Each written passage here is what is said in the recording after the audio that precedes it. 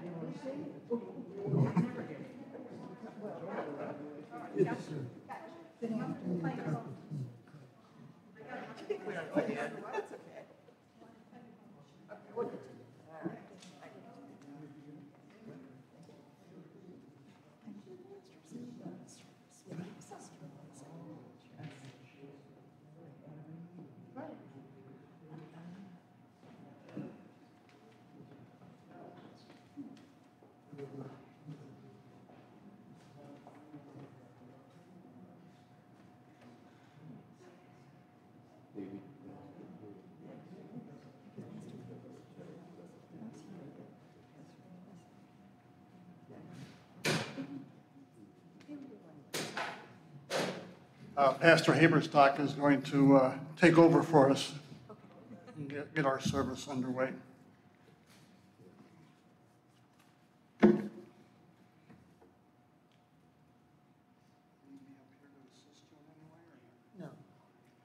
Well, yeah, merit. I have no idea the assistance.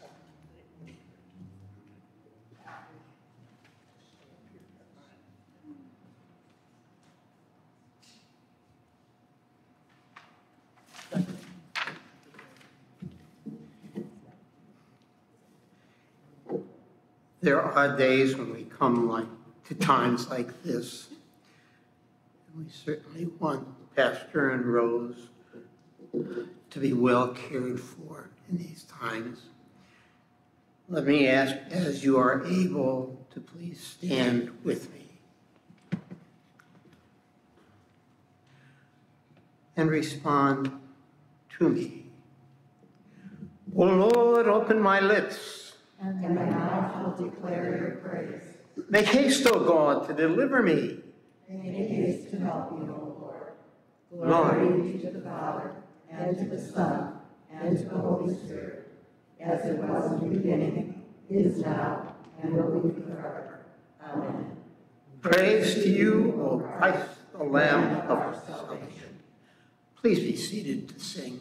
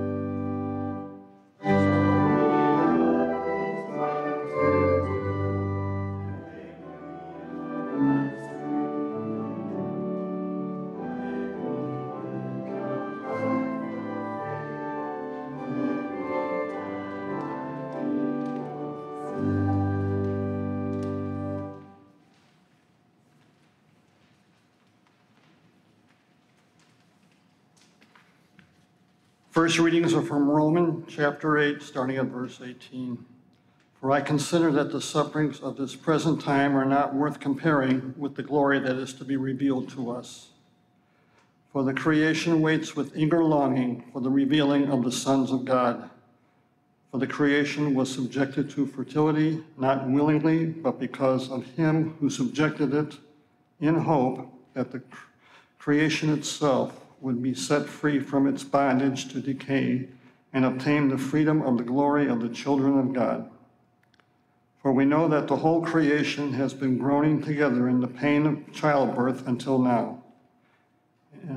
And not only the creation, but we ourselves who have the fruits of the Spirit groan inwardly as we wait eagerly for adoption as sons, the redemption of our bodies. For in this hope we are saved. Now hope that has seen is not hope, for who hopes for what he sees? But if we hope for what we do not see, we wait for it with patience. Likewise, the Spirit helps us in our weakness, for we do not know what to pray for as we ought. But the Spirit itself intercedes for us with groaning too deep with words.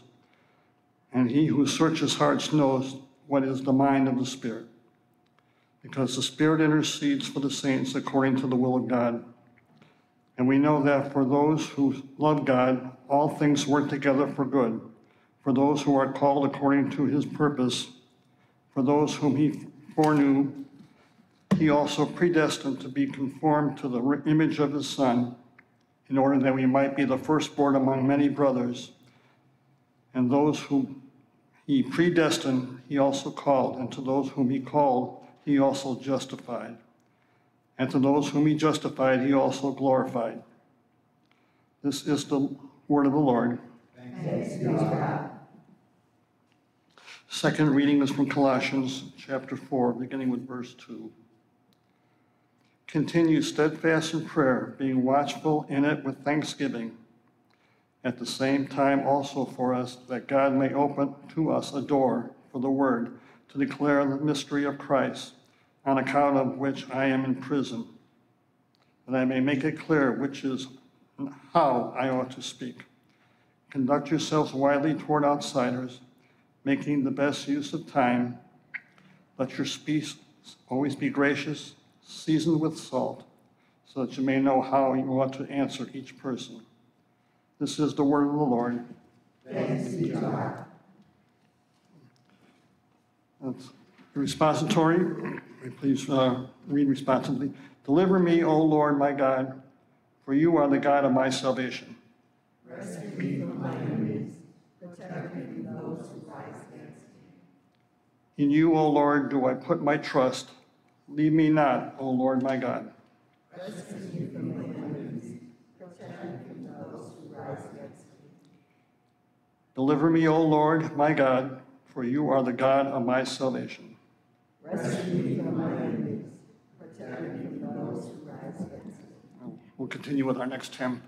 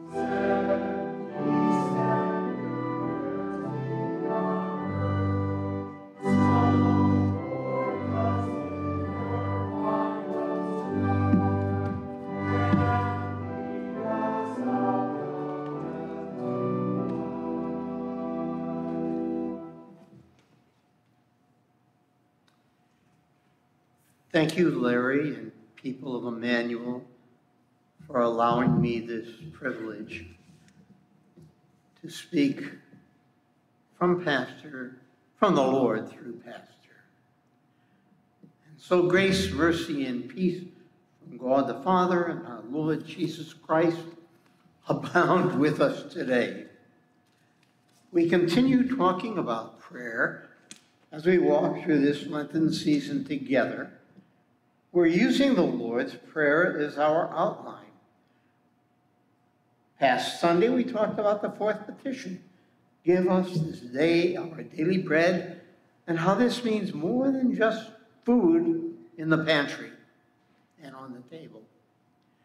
What is meant by daily bread includes everything that has to do with the support and needs of the body: food, drink, clothing, shoes, house, home, land.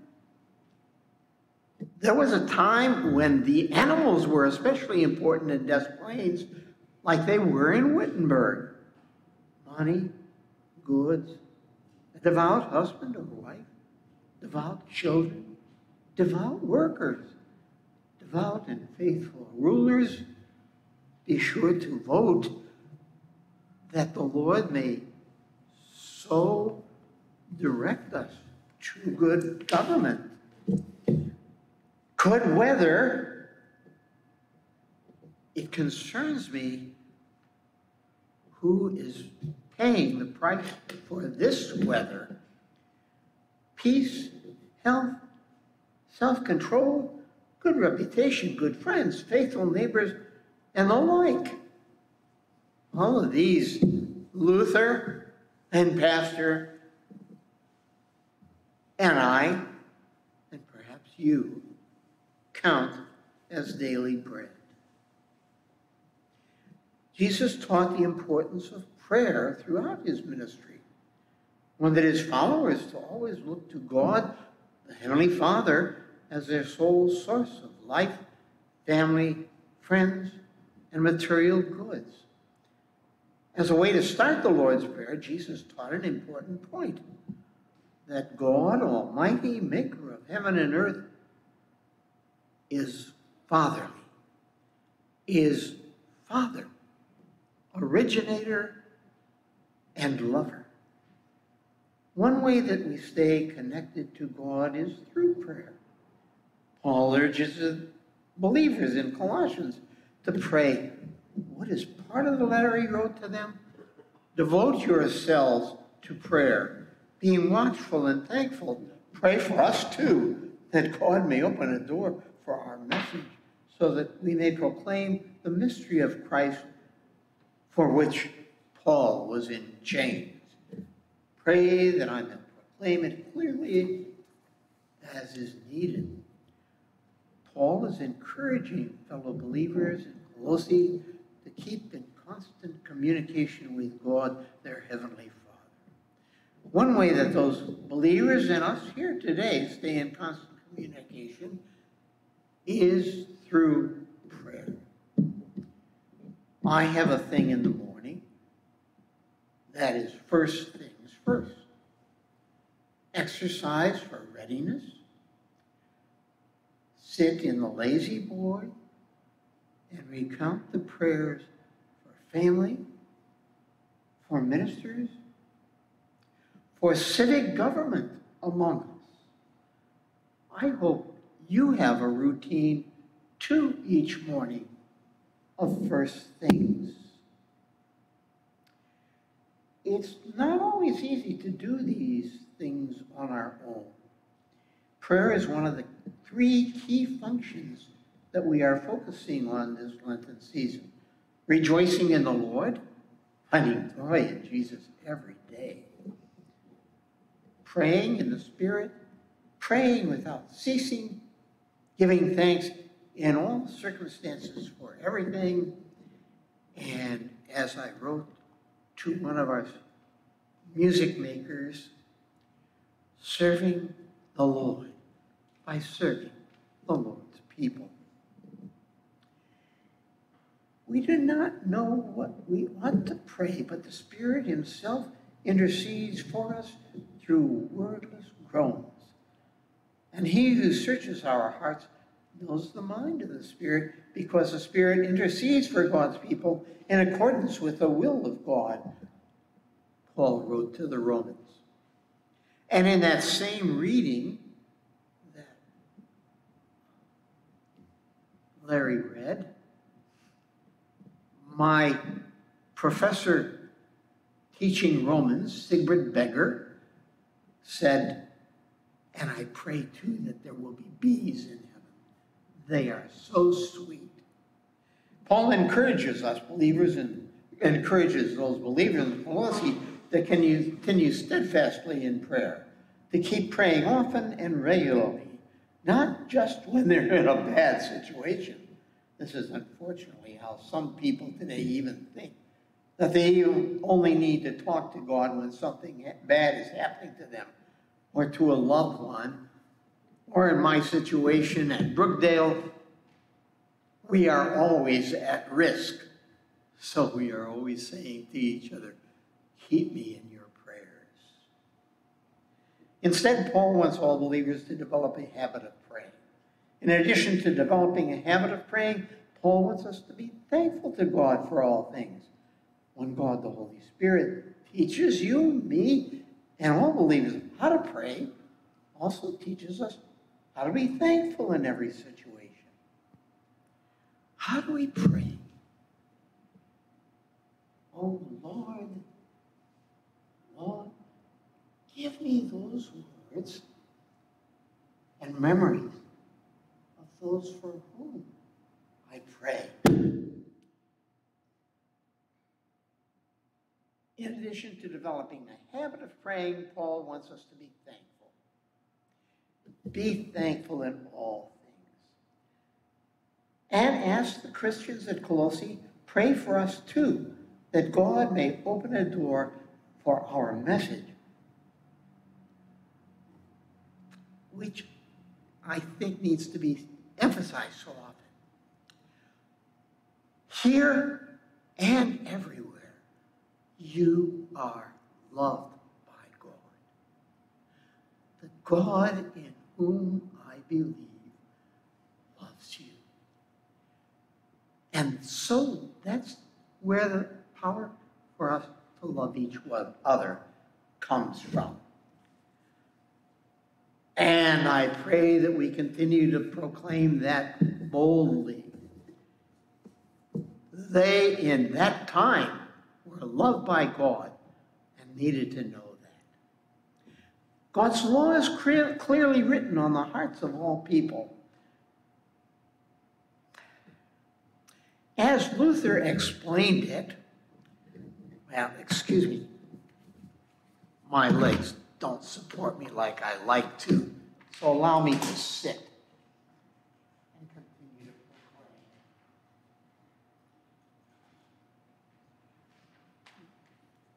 proclaim. As you learn the commandments, we should fear, love, and trust in God above all things. He also proclaimed we should be not harm our neighbors. What is that 8th commandment?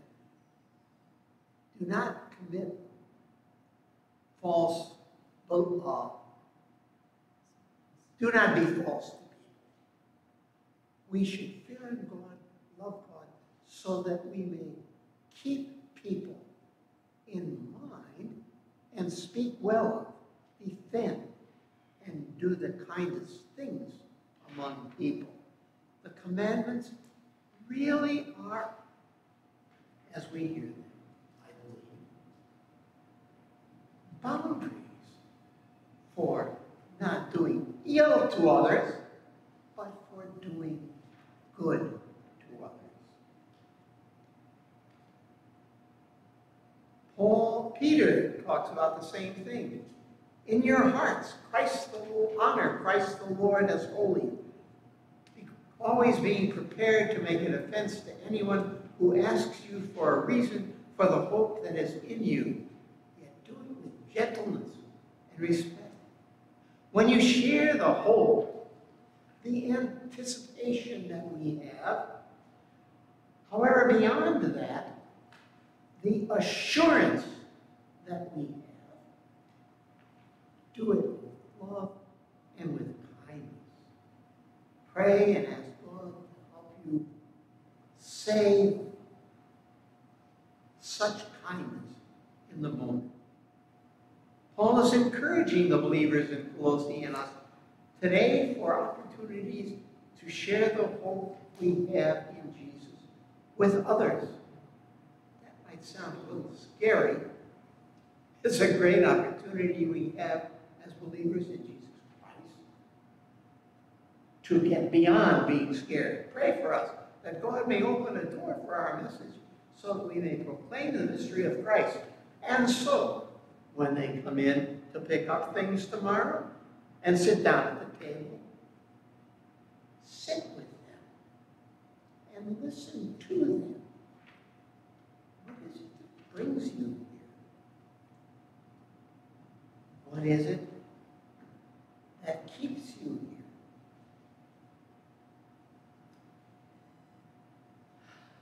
Share the hope. Paul then goes on in his letter to the believers at Colossae to encourage them in their faith to walk, be wise in the way you act toward outsiders.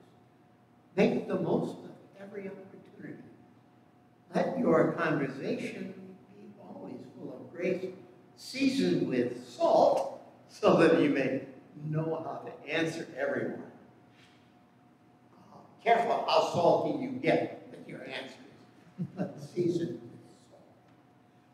When you have an opportunity to share the hope you have in Jesus, I need to make sure that we know who we're talking to. Be mindful of the person who you're talking to. Does the person have any idea about God?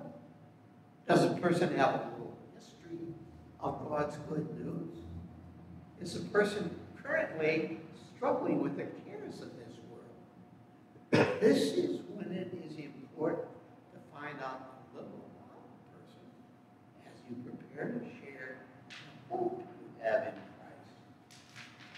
And how are you going to do that? Among our new residents, my first question is, where did you grow up? What was it like? And everything comes out of that. Finding out about the person is the best place to start, because then you will be able to better know where to start sharing the assurance you have in Jesus with another person. This is what you do in the food pantry, Pastor. Make sure to say, be wise in the way you act toward outsiders. Make the most of every opportunity. Let your conversation be always full of grace, seasoned with salt, so that you may know how to answer everyone. Taking a couple of minutes to get to know a person a little better helps me share the hope I have in Jesus.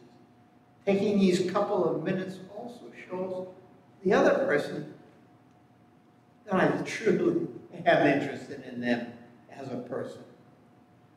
We live in a society today that seems to devalue sincere personal relationships. At least that's how TV portrays it, with the 300-some channels I have out of Comcast. There are so many things that we can do online, which is great and very helpful for many of us. When online interactions replace in-person interaction, that's when it can become a problem. Yesterday, I met with pastors of the English district, because I still am a member of the English district, and discovered that a pastor I haven't seen in 7 years, but who I bedeviled for 10 years as a member of the congregation, had colon cancer and was coming beyond the chemo to the next step. I would never have known had we not been doing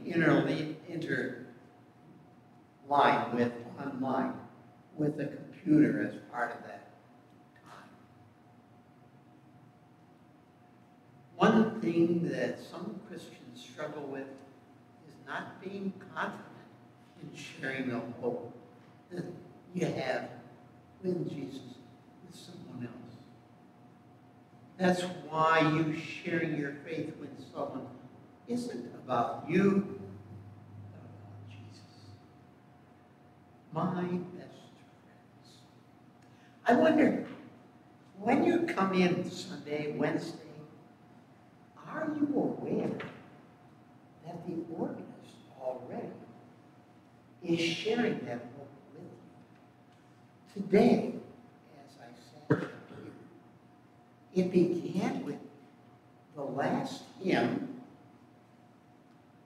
and then she played something with the hymn we just sang, Lord, keep us steadfast. And then she played something about the first hymn. I wonder if any of you even knew to listen for things like that from the organist. And it's not just quiet time, but it's a wonderful time to come together and meditate. Choir is choosing to do something. It's a false word. Singers, the Emmanuel singers, are coming together to do something. As we came down the aisle on Sunday, we were humming something and singing. The Lord is my song, the Lord is my strength, the Lord wants me. The Lord is my strength, the Lord is my song. God, the refuge of and coming back for a little bit of meditation, some quiet meditation. The Holy Spirit reminds us of the truth of God's word whenever we need it. What word of God jumps out at you when a person says something that sounds blasphemous? When God gives you an opportunity to hear that, say, that hurts. May I share something else with you? The Holy Spirit will remind you of a nugget. Have we been reading the Bible as Pastor suggests, memorizing from the Bible, to have that nugget of truth to share? Oftentimes, that nugget of truth is just what that other person needed to hear. Since God knows what every one of us needs, even before we pray about it. God knows what we need even before we pray about it. But God is delighted to hear us pray about it, to hear from you, me, and others. We nurture our spiritual lives as we use Luther's small catechism. Maybe you have. Any of you have a little paper booklet, Luther's small catechism? Can't buy them anymore. They aren't made. When I was maybe 9, I went to Bible class, to vacation Bible school in a neighboring congregation. And I could remember things enough that the pastor came by and blessed me by handing this. Unfortunately, at that time, I knew it all, and I had Luther's small catechism with explanation. It wasn't until I got to the seminary that I discovered the wealth in Luther's small catechism.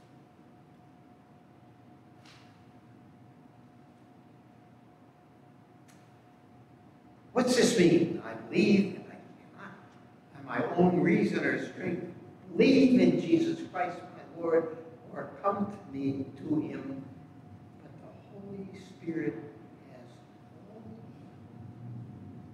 me, elected, chosen, hearing the word. That's the election.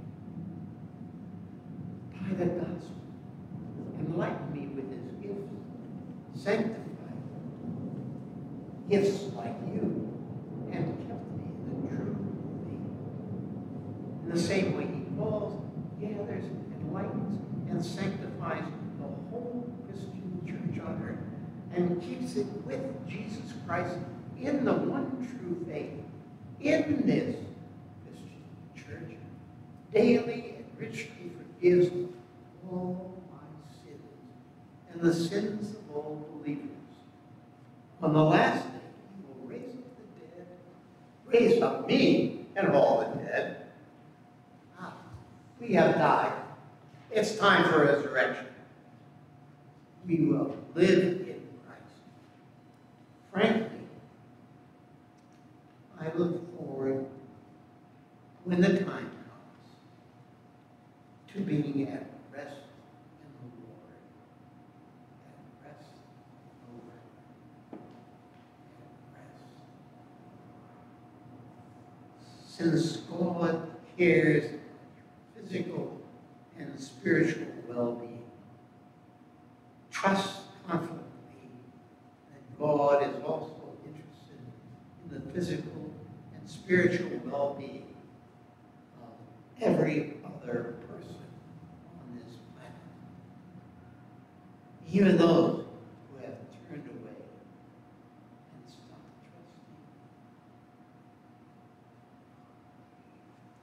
trusting. And accepted the lies of the world about which the commandments say, don't be so interested in yourself. Be interested rather in God's gift through the others whom you meet in life. I personally share again with the trust that the thing that led Eve to disobey is the same thing that leads youngsters to disobey, oldsters to disobey, cheaters to disobey, my self-interest. And keep that in your prayers for the love of the Lord.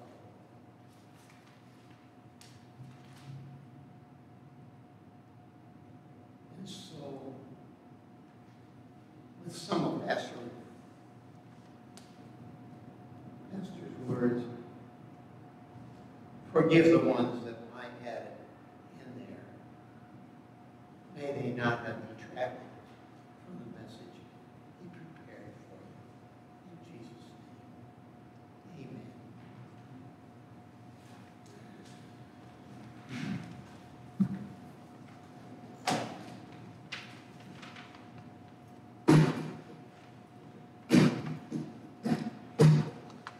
Let us stand just for the Kyrie and the Lord's Prayer. The Kyrie really is an acclamation of the merciful Lord. Lord, have mercy. Christ, have mercy. Lord, have mercy. Our Father, Who art in heaven, hallowed be thy name. Thy kingdom come, thy will be done, on earth as it is in heaven. Give us this day our daily bread, and forgive us our trespasses, as we forgive those those who trespass against us. And lead us not into temptation, but deliver us from evil. For thine is the kingdom, and power, and glory, forever. Amen. Please be seated as we pray.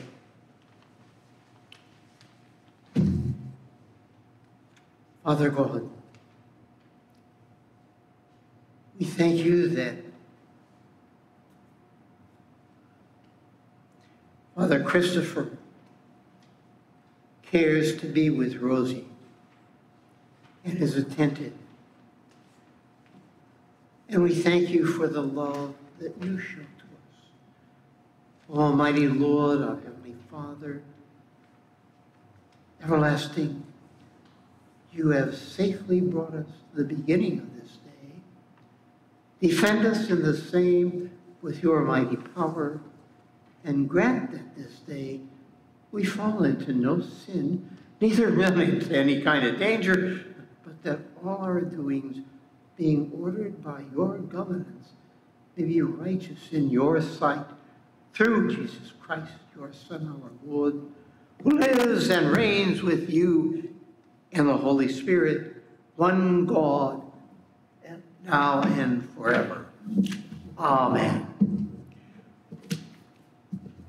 O God, from whom come all good counsels, all just works, give to us, your servants, that peace which the world cannot give, that our hearts may be set to obey your commandments, and also that we, being defended from the fear of our enemies, may live in peace and quietness through Jesus Christ, your Son, our Lord, who lives and reigns with you in the Holy Spirit, one God, now and forever.